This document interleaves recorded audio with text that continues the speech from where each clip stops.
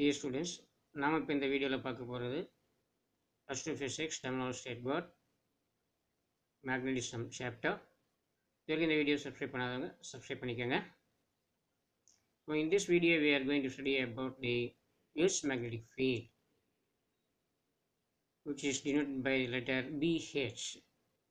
The suffix H stands for the horizontal component of the Earth's magnetic field, and here this B suffix E, that is Earth's magnetic field at a point P on the surface of the Earth, and BE, that is the Earth's magnetic field, can be resolved into two perpendicular components.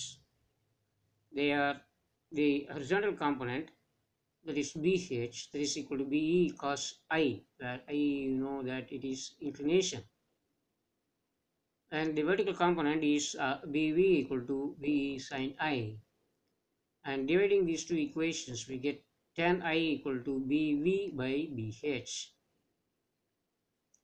Now what will be the case at magnetic equator? This Earth's magnetic field is parallel to the surface of the Earth, that is horizontal, which implies that the needle of the magnetic compass rests horizontally at an angle of dip. I will be equal to 0, and BH will be equal to BE, and the BV equal to 0, where this BH is the horizontal component and BV is the vertical component. This implies that the horizontal component is maximum at the equator and vertical component is 0 at the equator. Similarly, if we want to consider the magnetic field at magnetic poles, the Earth's magnetic field is perpendicular to the surface of the Earth, that is vertical, which implies that the needle of the magnetic compass rests vertically at an angle of dip I equal to 90 degrees. So the first case, that is when the magnetic compass, that is the magnetic needle of the magnetic compass, is horizontally at an angle of dip, it is shown in this diagram. So here in this case the magnetic needle is lying horizontal with the equator of the Earth, whereas the second case, that is at the magnetic poles, the magnetic needle is considered to be vertical with the equator.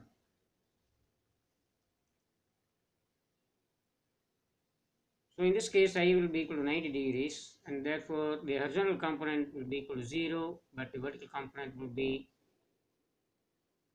BE.